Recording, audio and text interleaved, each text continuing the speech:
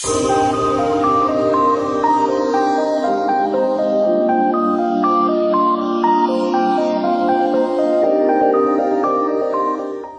welcome. Welcome back you. to SIS. Thank you. Thanks so much for coming, and we look forward to walking back into our beautiful building.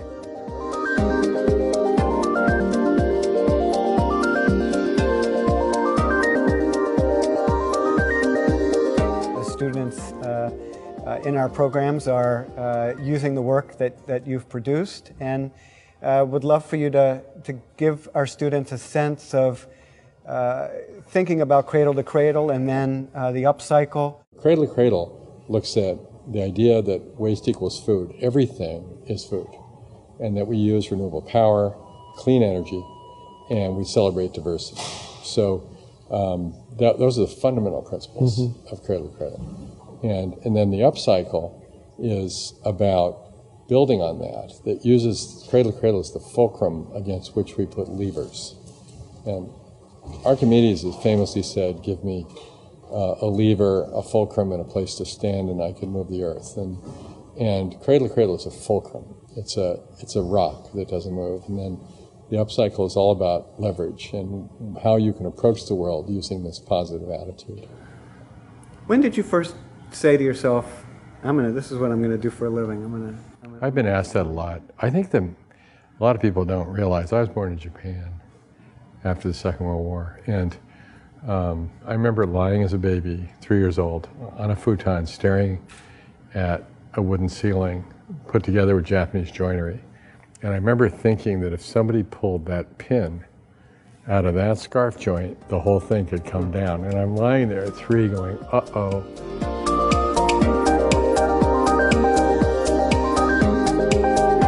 Well, the wonderful thing for me when we first interviewed here was we talked about the idea of beauty and abundance, and the people who were here had a beautiful attitude and an abundance of goodwill, and we're excited about building a community around the ideas, and that the building would be evidence of their collaboration. And so the notion of goodwill and the hope for a positive future around the world was embodied in the building and the design itself. This school was founded in 1957 through a call from President Dwight Eisenhower for some school out there, and American University took up the challenge to be founded in order to wage peace.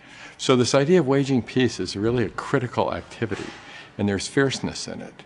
There's deliberate gentleness with fierceness. And so the idea of a building that is gentle, like this building is a very gentle building. It's a place to convene, it's a place to talk. It's a building that wages peace with the world. It's here to make the world better, not worse, and certainly not just less bad either. It's actually trying to be more good. How much was considered when the building was put up, the kind of landscaping that needed to surround it in order to help generate the concept? I think the most important part of the landscaping idea had to do with the larger context of being, right here at the center of the institution, on this great lawn and the quad here as a siting strategy. So the landscape actually is inside the building. When you look at the space behind us, it is an extension of the space of the outdoors. So the fact that the outdoor space becomes indoor space as all one space, I think is really the key landscape element. The other elements that happened were the cherry trees that were part of a historic story of waging peace here with Korea and so on. Very important as a metaphor and for storytelling. And then finally, the building, the site and our surroundings were all studied for their ability to attract and retain other species that are endemic to this place. And how had previous projects that you worked on informed the work that you did for this project?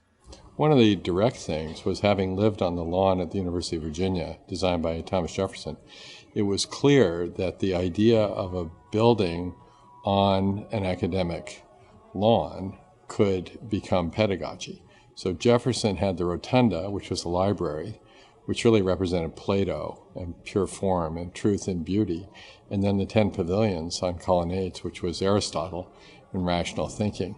And the combination of beauty and rational thinking combined with the search for truth really was what we saw here at the school happening. And so the notion of building a building that evidenced that mission was a precedent that I had the privilege of understanding.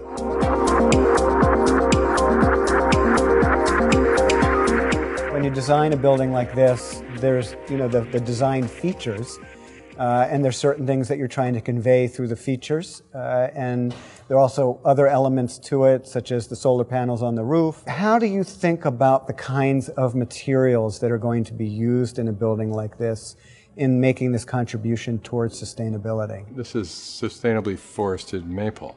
So when you look at that wood, there's a story behind it, which has to do with a forest that is still thriving while we celebrate the wood from that forest, this handrail, those panels over there.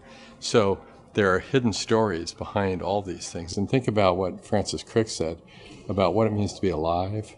It means we have growth, we have free energy from outside the system, in the case of solar energy for the planet. And then we have an open system of chemicals operating for the benefit of the organisms and their reproduction.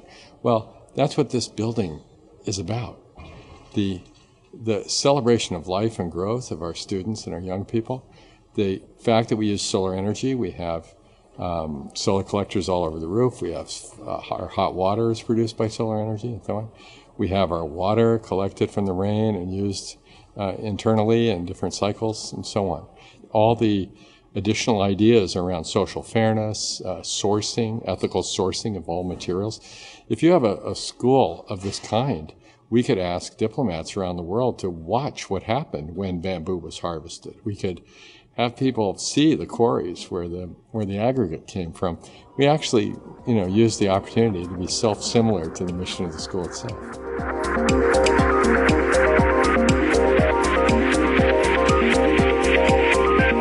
Well, thanks again for coming. It's always great to have you back at the School of International Service. My pleasure. And so what's the next big thing on your agenda? The next big thing for me is the World Economic Forum new Meta Council on the Circular Economy, and I've been asked to be the chairman.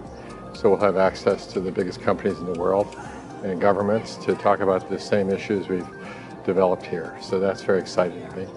And then I'm doing new factories in India that make water on the roofs and grow food, and then a new city project in China is just getting ready to start. That's great.